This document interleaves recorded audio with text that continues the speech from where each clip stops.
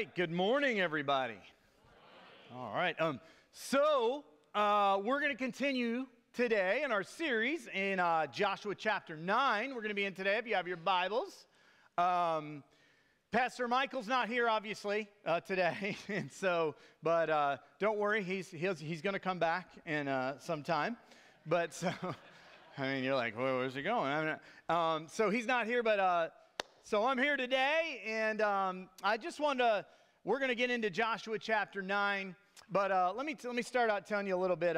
When I was early in my ministry years, I was a young missions pastor. I was on the mission field for a couple years, and the church that had sent me on the mission field brought me back to be one of the missions pastors. And I was pretty young, and I'd been probably doing this mission pastor thing for about 2 years. And I felt like I was doing okay at it, you know? I felt like I was doing pretty good. I felt like God was blessing the work and things like that. And I had this opportunity come up. There was a guy in our church, very prominent guy in our church, big church, and a very prominent guy that he ran this foundation that kind of gave money to different missions organizations. And this guy had been all over the world. He'd even been to North Korea. He'd been everywhere. And he was well known, and all the missions people were like, man, this guy, he's a great guy, by the way, too, godly man.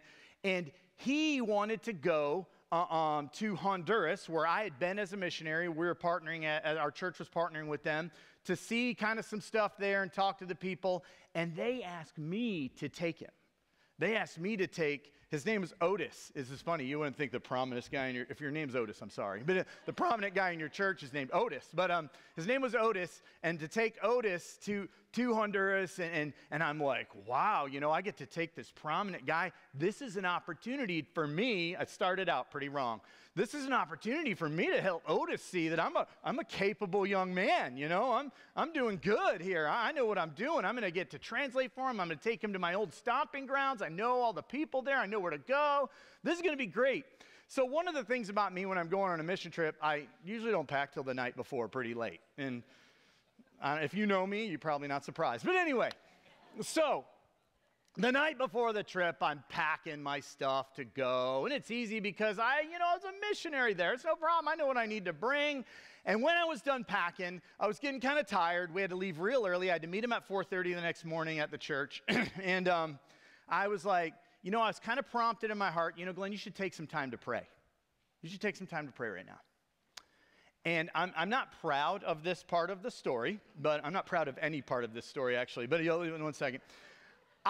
In my mind, I don't remember exactly. I think part of it was, I'm good. I'm going back to, this is not going to be a hard mission trip for me. This is going to be easy. I'm going to Honduras. I'm going to my old stomping grounds. I'm not taking a whole team of people. Just me and Otis. He travels all the time. We're just going. I'm going to show him around. I'm going to impress him. It's going to be great. And I'm good.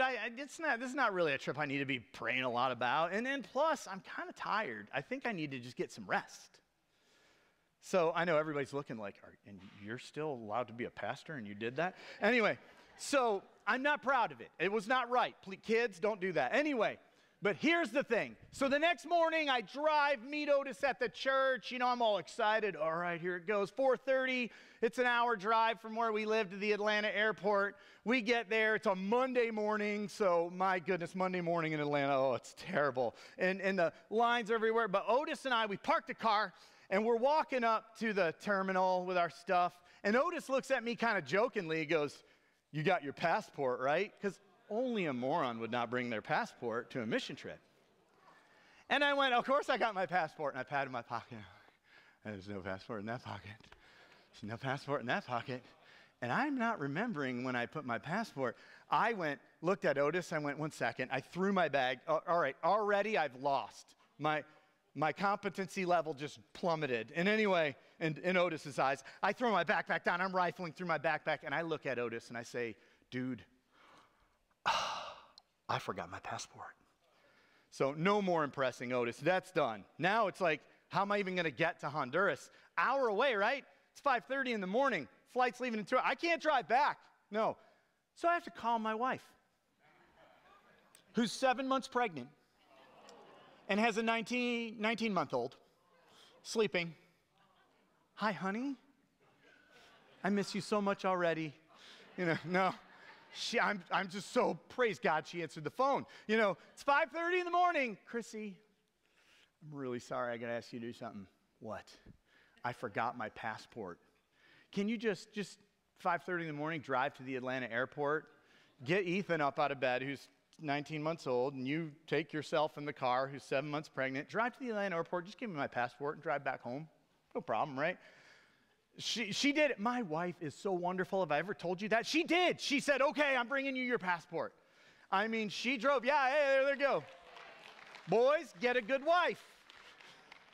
And anyway, one that's full of grace. And so you're going to need it. So she's driving to the airport. I'm talking to her on the phone. How close are you? How close are you? She's like, the traffic's starting to build up. I'm like, go in the HOV lane. She's like, but I'm just me. I'm like, you got Ethan. That's another person. You know, go. And so she's going, and I'm coming up to the terminal, and I went out front, and I just ran up next to her. And when she was driving by, because I did not want to, push her any further, I said, just hold the passport out the window. And I see the car come, and I literally run, hey, grab the passport. I love you so much, thank you. And I run in to the airport. It's Atlanta, did I tell you, on a Monday morning? So I'm a crazy man. I'm surprised I didn't get shot by Homeland Security. I run in waving my passport in the air. My wife just drove me all the way from Barrow County to bring that. I'm running in front of the whole line at the gate, because this is when you still had to check your luggage in person and everything.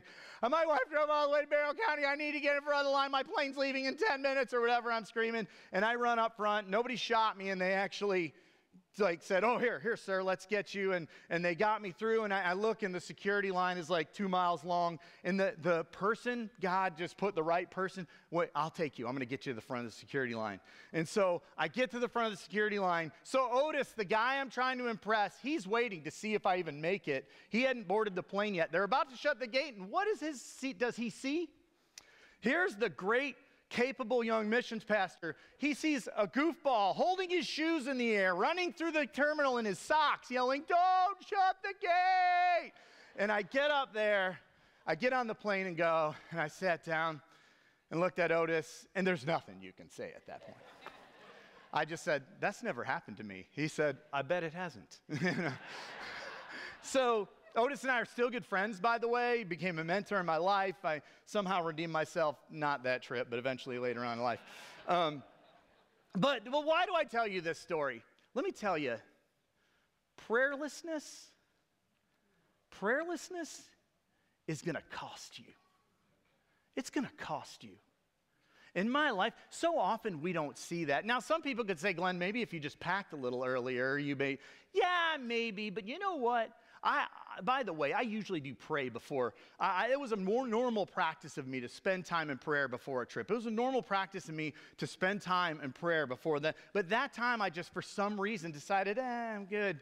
You know, one of the things I always pray is, God, if there's anything I'm forgetting, can you remind me? God, I need your help. And I believe that if I had done that night, I believe that I would have gone, oh, my passport. You know, I believe that. Now, some people say maybe if you packed earlier, it doesn't matter. But here's the thing, prayerlessness will always cost you. And so pride or complacency can lead us to prayerlessness, which can have difficult consequences on you and others, like your pregnant wife and your 19-month-old child and everybody else involved. And in this chapter, we're going to see how neglecting to seek God on a seemingly small issue can lead to not so small consequences for the Israelites. So if you have your Bibles, we're in chapter 1. Here's how I'm going to do this. I'm going to talk us through a little bit of this chapter, and we're going to focus on some key verses here that we're going to read. But so we know last week we talked about Achan and how Achan sinned, and it caused the Israelites to lose a battle against Ai, which was a very small city, a battle they shouldn't have lost. But eventually God redeems them, and they find Achan, they handle the sin, and then they end up taking Ai, and they're moving forward into the promised land. That failure happened, but God has allowed them to overcome that failure. So what happens in the beginning of Joshua chapter 9, in verses 1 through 2, the kings of all the rest of the ites, I'm not going to go through all their names, but all the rest of the ites in the area there in the promised land, the hill country and the coast right there, they decide we're going to join together. we're going to join together, and we're not going to fight these guys alone because they're just taking us out one by one. We're going to join together, and we're going to fight against the Israelites. But there's one group we see in verses 3 to 5, the inhabitants of the city of Gibeon. They call them the Gibeonites. It's basically a prominent city of the Hittites. It's about 20 miles from Gilgal, where the Israelites are camping. They decide, we're not going to join up. We're not going to try to fight these guys. They devised this scheme to try to stay alive. And they did this, by the way, because they were afraid they were going to die because they feared the Israelites' God. And you're going to see that in verse 24, but we'll get there. So what they do is pretty funny. They live 20 miles from where their city is 20 miles from where the Israelites are camping, part of the promised land, obviously neighbors. And so what they do is they go get a bunch of old clothes and old wineskins and old food sacks and old sandals, and they get some crusty old bread, and they load it all up, and they go to Joshua and the Israelites acting like they've just come from, instead of like 20 miles, like 200 miles, like it's taken them 2 weeks to get there. And when they get there, they say, okay, we're going to go there, and we're going to try to make a treaty with them. We're going to go and say, hey, wow, look at our old shoes and our old clothes and these old wineskins and all this old stuff. It was all brand new when we left. And now we're here. Boy, we live so far away. We want to make a treaty with you because we've heard about what you're doing to all these terrible Canaanite people here close to you. And so this is what they do. It's not honest, but it is what they did. So what I want to do is I want to start reading in verse 9 through 15, and we're going to focus on particularly one verse in here today. But if y'all don't mind standing up while we read God's word today,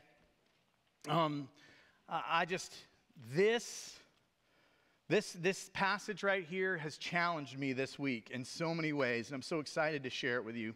So I'm excited for us to read it in here. So starting in verse 9 says this: they replied to him, your servants have come from a faraway land because of the reputation of the Lord your God, for we have heard of his fame and all that he did in Egypt and all that he did to the 2 Amorite kings beyond the Jordan, King Sihon of Heshbon and King Og of Bashan, who was in Ashtaroth. So our elders and all the inhabitants of our land told us, take provisions with you for the journey. Go and meet them and say, we are your servants. Please make a treaty with us. And this is where they start lying. This bread of ours was warm when we took it from our houses as food on the day we left to come to you. But see, it's now dry and crumbly. These wineskins were new and we filled them. But see, they are cracked. These clothes and sandals of ours are worn out from the extremely long journey. The men of Israel took some of their provisions, but did not seek the Lord's direction. So Joshua established peace with them and made a treaty with them to let them live. And the leaders of the community swore an oath to them. So that's verse 15. You all can sit down. Let's pray. God, I just pray today that you would challenge us, but you would also encourage us at the same time in this passage. Lord, we want to be a people of prayer. Lord, we want to be a people that seek you. Lord, help us not to fall into the trap in our lives that the Israelites and Joshua fell into here in this passage. Lord, help us to leave here today encouraged, challenged, and excited to talk to you. Not just once a day or before we eat or something like that, but Lord, to talk to you throughout the day about everything, about what's going on in our lives. Lord, we love you, we trust you, and we thank you for the blessing and the gift of prayer. I pray that as we talk about it today, that you're going to use this time to move us forward in our prayer life. In your name we pray, amen. So the verse I want to focus on today is verse 14. Verse 14, it says, the men of Israel took some of their provisions. They basically examined everything, but they did not seek the Lord's decision. They didn't ask God about it. They didn't pray. They didn't seek the Lord's decision. See, the big problem here in this whole chapter is that the Israelites, Joshua and the Israelite leaders, did not pray about this situation. So it leads me to some questions. First, there's 2 questions right out of the gate here. Why didn't they pray? And when we think about why didn't they pray, I think we have to think about us right now. Why don't we pray sometimes? So the first question, why didn't they pray? Why didn't they pray? You know what? We don't actually know why they didn't pray because it doesn't say. The Bible doesn't say why they didn't pray. And we got to be careful sometimes saying, oh, I know exactly why they didn't pray. Because no, I wasn't there. I can't tell you. They got the thing on the little kids that fly through the time machine and go to Bible times. I don't have one of those at my house, so I don't know. Oh, I forget what the name of that show was. But anyway, if it might have been this reason. They thought it was a small thing and it really didn't matter. Some guys traveling in, wanting to make a treaty with us.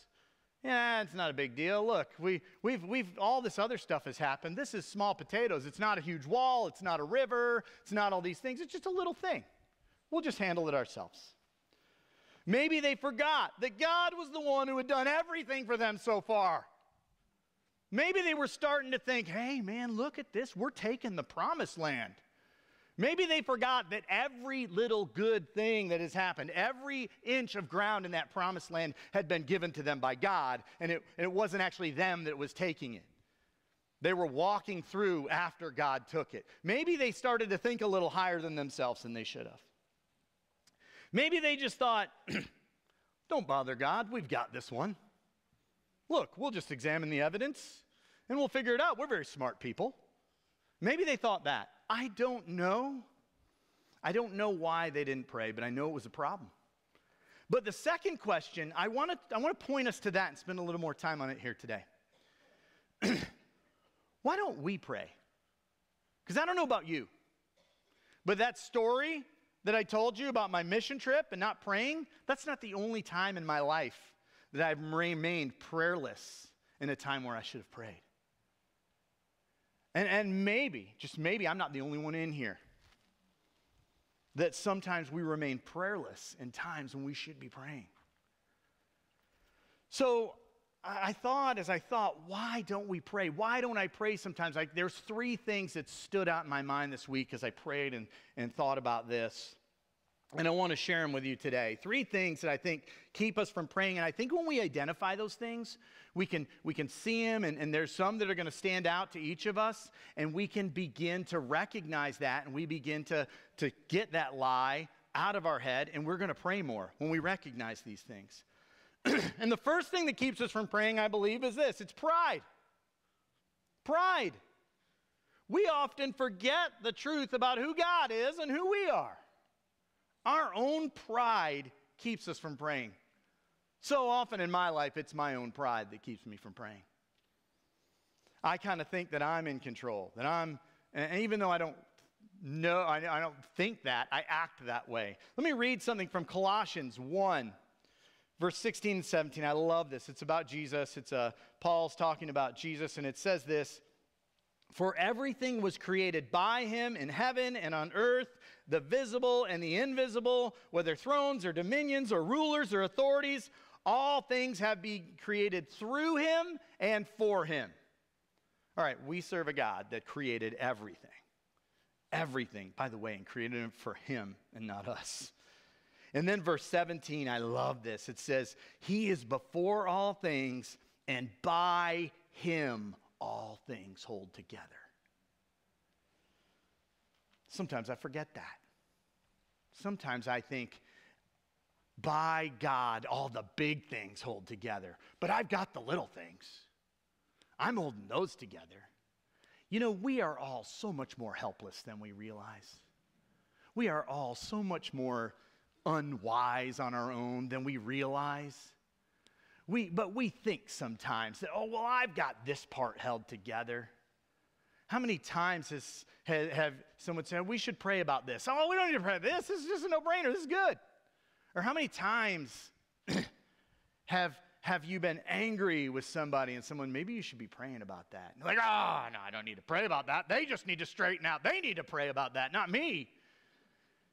How many times do we forget that in him all things hold together? See, we can't hold all things together. And I think I've said this phrase to you before in another sermon. We can't hold everything together. We weren't created to. It's obvious in the scripture that Jesus holds all things together. We weren't created to hold all things together, but you know what we can do? We can hold on to the one who holds all things together. We can hold on to the one that holds all things together. How do we do that? We do that by communicating with him, by asking him to lead us and guide us and help us. We do that through prayer. It says this in Romans 12:3, "For by the grace given to me, I tell everyone among you, everyone among you not to think of himself more highly than he should.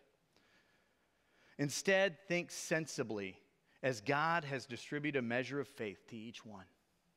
See, some of us are gifted in here in amazing ways. I'm looking out here. I see some people in here who are amazing teachers.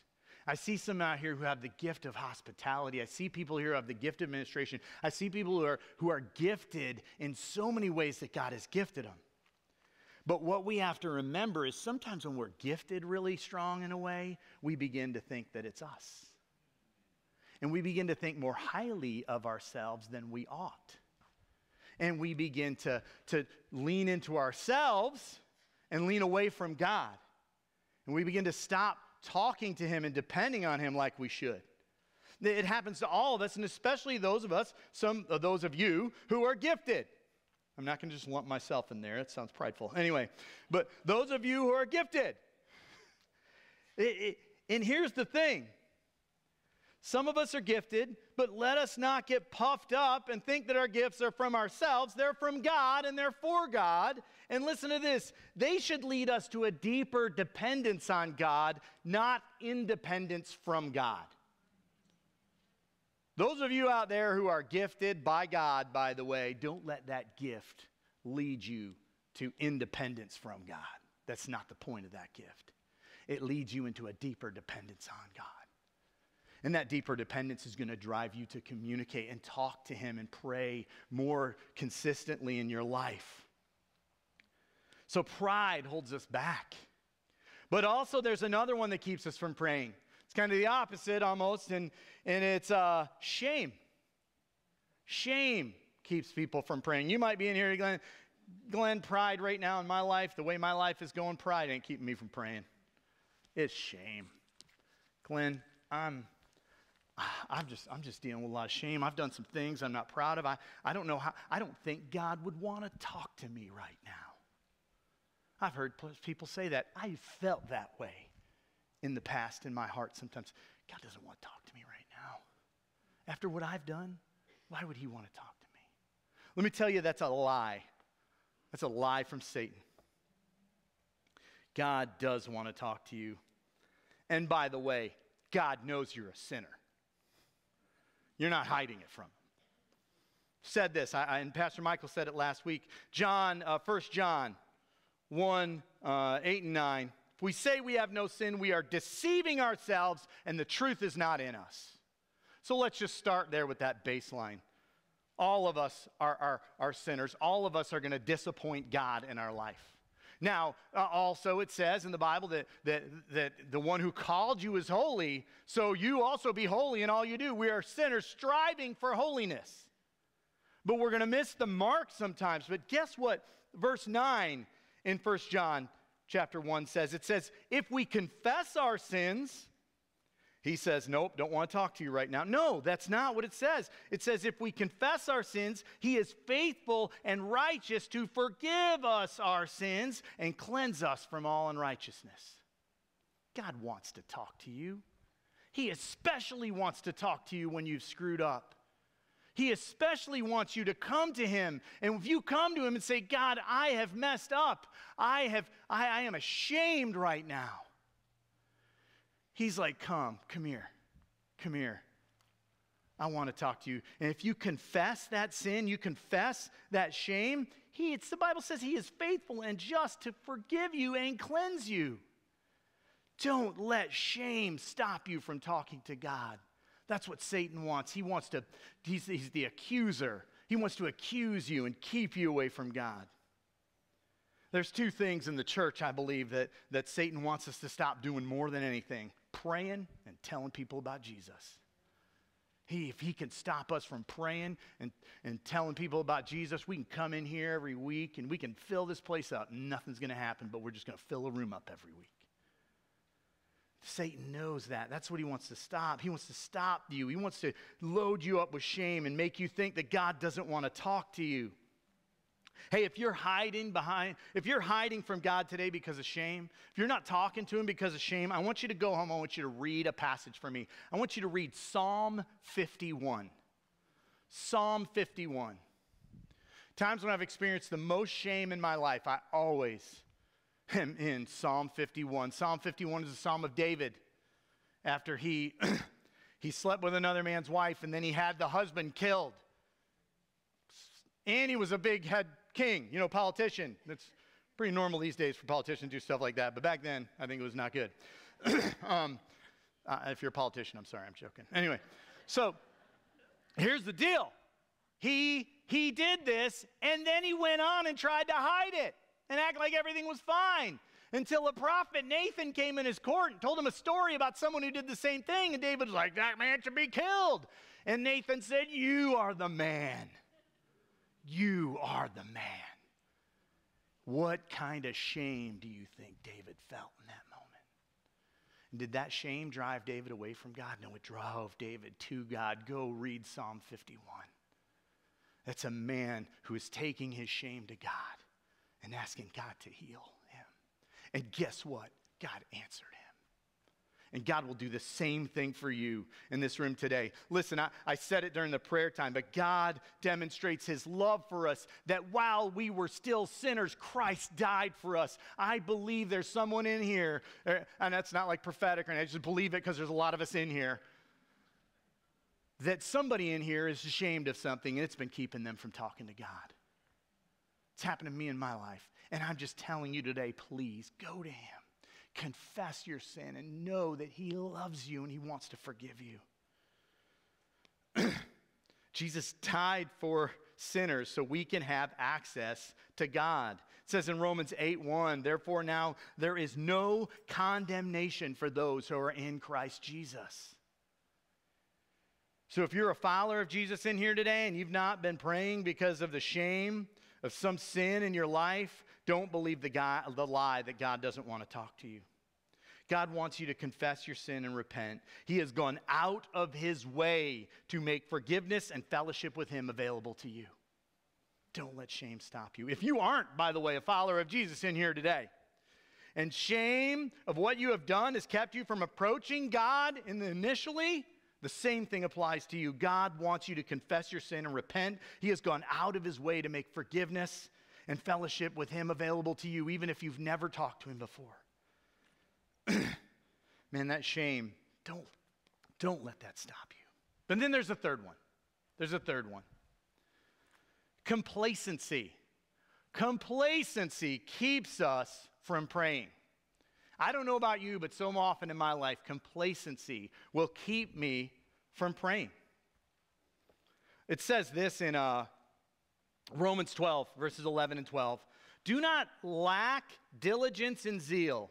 Be fervent in the Spirit and serve the Lord. And then it says in verse 12, rejoice in hope, be patient in affliction, and be persistent in prayer. How do I rejoice in hope and patient in affliction? I do that by being persistent in prayer. Don't lack diligence and zeal. Be fervent in the Spirit. Serve the Lord. So often we serve the Lord on spiritual autopilot. I think the last time I was up here preaching, I talked about how the fact that I never want to let my work for God eclipse my relationship with God. Because it's easy as a pastor, it's easy as a church member, a person serving in the church, it's easy to serve on spiritual autopilot. It's easy to do it. You get in a groove, you get doing stuff, and it just becomes another task or a job for you. It's easy to be complacent and not pray. I'm on spiritual autopilot. It's fine. I got a good course. We're good. Nothing's going to happen. What if, I'll tell you what, if some lightning hits your plane and you just leave it on autopilot, you're going to have some problems. You might have some problems anyway, but you'll have some problems definitely if you leave it on autopilot. You can't live your life on spiritual autopilot. The Bible says don't do that. It says rejoice in hope, be patient in affliction, and be persistent in prayer. It's easy to become complacent and forget to pray just with the busyness of life. So these three things, that's quite a group of things, but there's more, I'm sure, that keep people from praying. Those are the three big ones that stood out to me this week, and I want to, you guys have to go to Connect Group. The next group has to go to lunch at some point, so I can't keep going. I have to go to the next thing. Why should they have prayed? Why should they have prayed? And why should we pray? Because I think it's important. Don't just talk about why, the bad stuff. Let's talk about the good stuff. Let's give a good reason. So the first question I can answer, why should they have prayed? I believe if they had gone to God and asked him what to do, that God would have told them. They don't trust these guys. They're tricking you. And God has a history of doing that in the Bible, by the way. He has a history of giving people wisdom who ask for it. He has a history of people that humble themselves and approach God and say, God, I don't know what to do. Please show me. And I will be open to whatever you show me. He has a history of showing them. And I believe that still goes forward today. So I believe if they had prayed, things might have gone better. They might have figured out what was going on. Because God had done so far all sorts of way bigger, more miraculous things than just figuring out some tricks of some Gibeonites. But then, so why should we pray? What are some reasons? Glenn, give me some good reasons why. You've already told me all the things that keep us from praying. Well, why should I really go and tackle those reasons and get praying?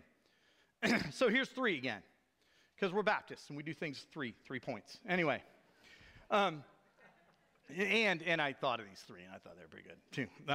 So prayer is a source of wisdom and guidance. Prayer is a source of wisdom and guidance. We have a source of wisdom and guidance for everything in our life from the God who created the universe and is holding everything together. And we have access to his wisdom and his guidance. It says this in James chapter 1 verse 5. Now if any of you lacks wisdom, he should ask God who gives to all generously and ungrudgingly, and it will be given to him. The Bible says if you don't have wisdom, ask God, who is wisdom, who created everything and is holding everything together. See, asking God for wisdom would have really paid off for Joshua and the Israelites. Things like godly, how does God do that? Like when I ask for God, give me wisdom, does he go, Glenn, this is what you need to do, get your pen and paper. He doesn't always do that. But what he does is he does things like bring godly counsel in my life. He brings a person to my mind that would be great to talk to about that has been through that or can help me with that. He sometimes directs me to a part of Scripture that speaks right into what I need to talk about or need to know. Sometimes just the Holy Spirit just leads and leads me to where I need to go or what I need to do. See, you have things like godly counsel, the Bible, the Holy Spirit guiding us in truth, but prayer helps us realize our need for God's direction in our life, and he prepares our hearts to receive this direction. When we pray, we're saying, God, I need you. My wisdom isn't enough. Yours is enough. Yours is what I need. When you do that, you're preparing your heart to receive the wisdom.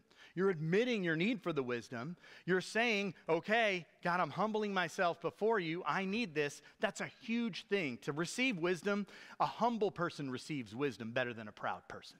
Have you ever tried to talk to somebody who thinks they know everything about something they're dead wrong about? It's ridiculous. It's a waste of time almost.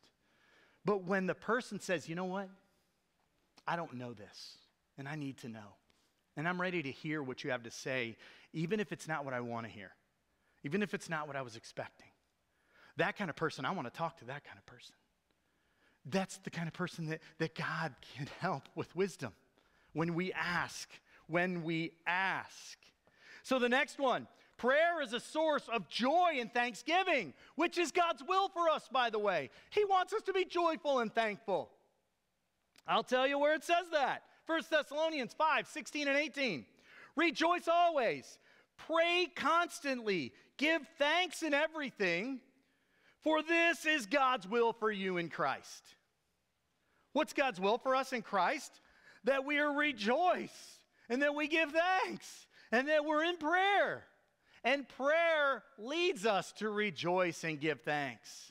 Talking to God and keeping that open communication line all day. Pray constantly. Does that mean we just have to walk around like, oh, Lord, please? No, but Pastor Michael gave a great illustration, I don't know, weeks ago. It was on Instagram, one of those little clips. And he talked about being aware of God's presence. You know, he talked about when they were looking for a car, they picked a car, and all of a sudden they were seeing that same car all the time. It's kind of like that. When I walk around and pray constantly, I'm constantly aware of God's presence. And when I'm constantly aware of God's presence, I don't act like he's not there and ignore him. Have you ever been with someone walking around and they just pretend you're not there and don't talk to you? No, that's weird. If it's someone, you're like, why aren't you even wanting me to come along if you're just going to ignore me, you know? And so don't do that to God. Hey, come with me, God. God's like, you can talk. It's okay. We can talk, you know. And talk to God. Be aware of his presence throughout the day. Talk to him throughout the day. You don't have to stop and do all sorts of religious things. So it's God's will for us to talk to him regularly about what's going on in our life, big or small, by the way. And we can rejoice and be thankful in all circumstances because the God who's in control and loves us hears our prayers. That should be enough for you to rejoice. God doesn't want you to be worn out and stressed out. He wants you to be thankful and joyful. And in order to do that, we need to be talking to him. We need to be interacting with him. So there's one more. Prayer can defeat worry and anxiety. Anybody here ever deal with worry and anxiety? No, not in this day and age. That's all gone. We've cured that, right? No, everybody, I think, deals with worry and anxiety. It says this in Philippians 4, 6 through 7. Don't worry about anything, but in everything, through prayer and petition, with thanksgiving, present your requests to God. And the peace of God, which surpasses all understanding, will guard your hearts and minds in Christ Jesus. Whew, I want that peace of God that surpasses all understanding. I want him to guard my heart and mind in Christ Jesus. I want that peace to guard my heart and mind in Christ Jesus. Boy, I long for that some days when I'm stressed out. But it says, how do you do that? Through prayer and petition with thanksgiving, making your requests known to God. Prayer can defeat worry and anxiety. A strong, consistent prayer life brings peace to our hearts and minds. Man, that's enough. I'm surprised not everybody's praying all the time. If that's true, that's awesome. So when I was a kid, there was a hymn we sang in church. In my church, we sang this hymn. When I was a kid, I didn't really think about it a lot. I'm just like standing there wondering how many verses they were going to sing or count, what page number is this? Where are the Christmas songs? All this stuff. What kids do when they're with the hymn book. But now that I'm older, these songs I remember the words in my head because I heard them so much. And there's this one song, it's called What a Friend We Have in Jesus. We used to sing in my church. Some of you are like, the younger people in here are like, huh? But you guys that are like older than me or my age, you're like, oh yeah. What a friend. Let me read you this.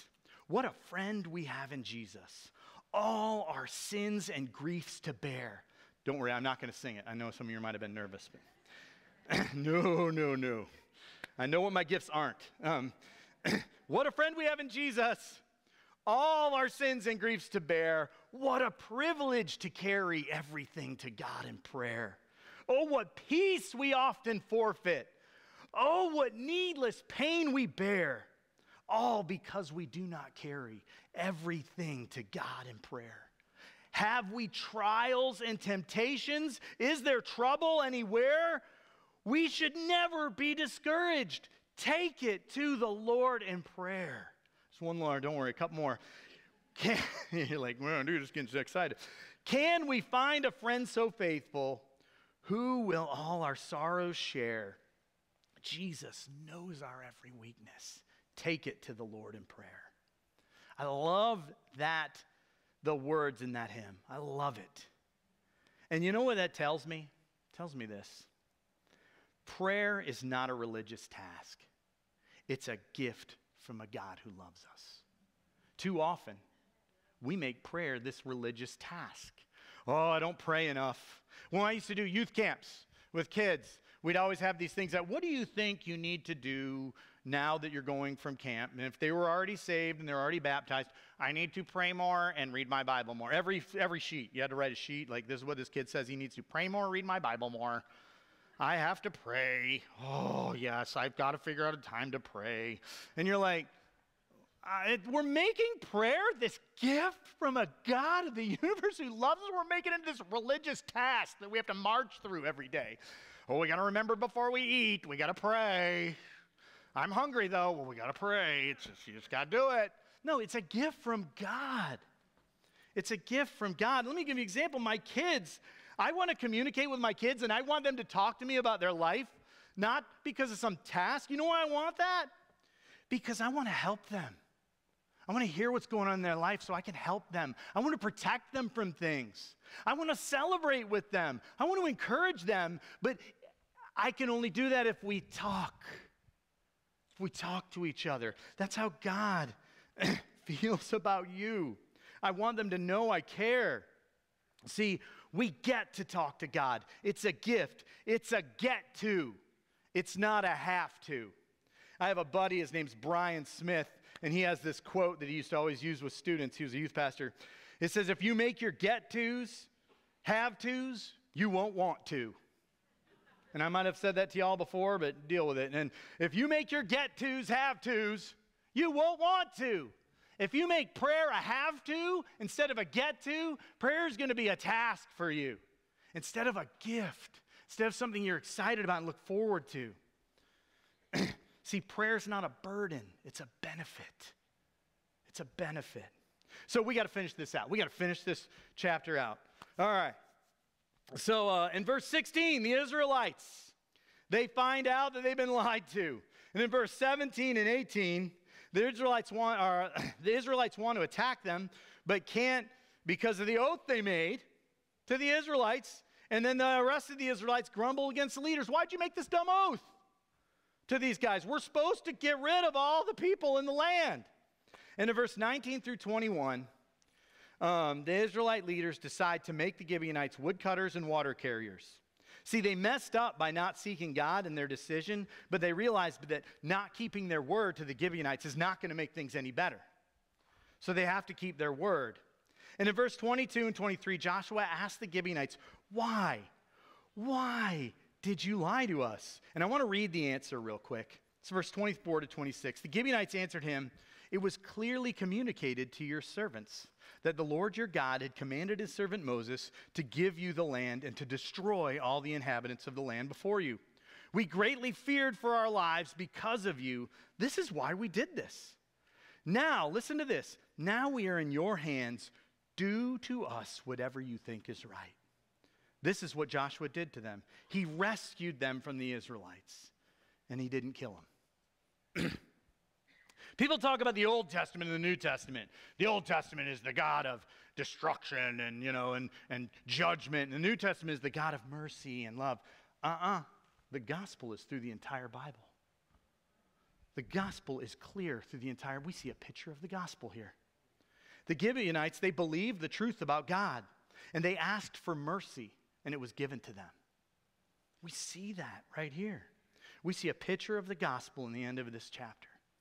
Let me explain to you that gospel is the same thing today. God wants you, if you're in here today and you're like, man, Glenn, I want to be forgiven. I want to be freed from my shame. This is the reality that God loves you. God loves you. Here's the problem. All have sinned. It says this in Romans 3:23. All have sinned and fallen short of the glory of God. Every single one of us is a sinner. We're born a sinner. There's nothing we can do on our own to change that. And if you dig down in your soul, you might think, no, I'm not that bad, Glenn. If you really think about it, you're a sinner. We're all sinners. And the Bible says this in Romans 6:23, the wages of sin is death. And that death is not just like we're going to die, but it's an eternal separation from God in a real place called hell. People don't like to hear about that, but I'm sorry, I need to tell you or I'd be a jerk, basically. If there's a real place like that you could go to and I don't tell you about it, that's bad. So your sin results in this separation from God. It says the wages of sin is death, but guess what else it says? It says the gift of God is eternal life in Christ Jesus our Lord. Jesus died on a cross for your sin when he did nothing wrong. He died the death he didn't deserve to pay the price that you can't pay. And he rose again to prove that he is God and he is who he says he is and he does what he says he's going to do.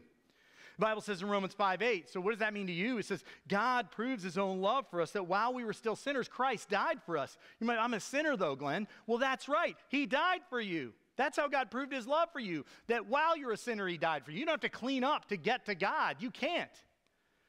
And it says this in Romans 10:9, if you confess with your mouth that Jesus is Lord and you believe in your heart that God raised him from the dead, you will be saved. There's nothing you can do on your own. It is saying, I believe the truth about who you are, Jesus. I believe you died on the cross for my sin. I believe I'm a sinner who needs forgiveness from you.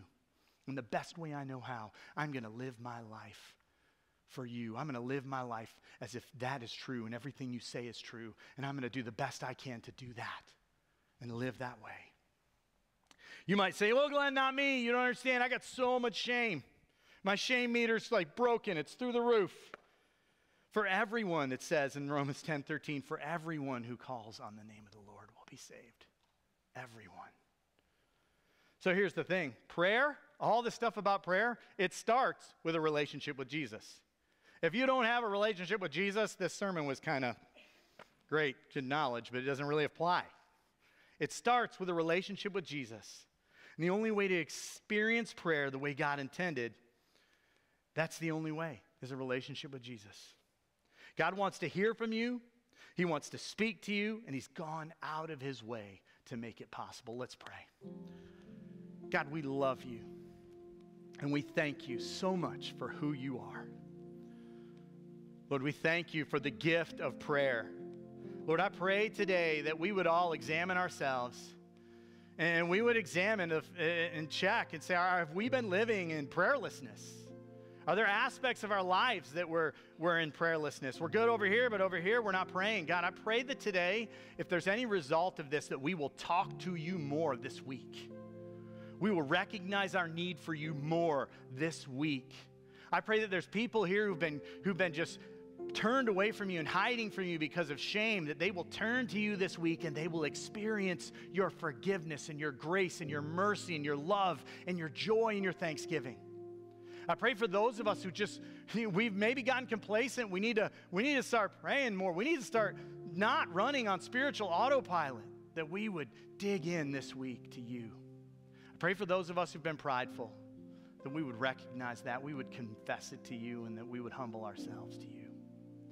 Lord, we love you. We're excited about what you're doing. We just thankful that we are not alone, that God really loves us. So, Lord, I pray today that no one will leave this room without talking to somebody if they need to talk to them about these things. I pray that we would go out in power this week, in your power and not our own, and that we would be a praying people, and we would see you do mighty things as we come to you each day, all throughout the day. It's in your name we pray. Amen. All right, real quick, if you're like, Glenn, I need to talk to somebody about this relationship with God. There are people with this name tag on. Talk to them. It's a little next steps team. The other thing you can do, you're like, I don't feel like talking to anybody right now. There's a card in your seat back, and there's a place here where you can check. Today I pray to receive Christ as my Savior. I'd like to be baptized. I want to know more about small groups. I have some questions and would like someone to contact me. Fill that out. But thank you for being here today. I love y'all, and looking forward to seeing you again next week. You're dismissed.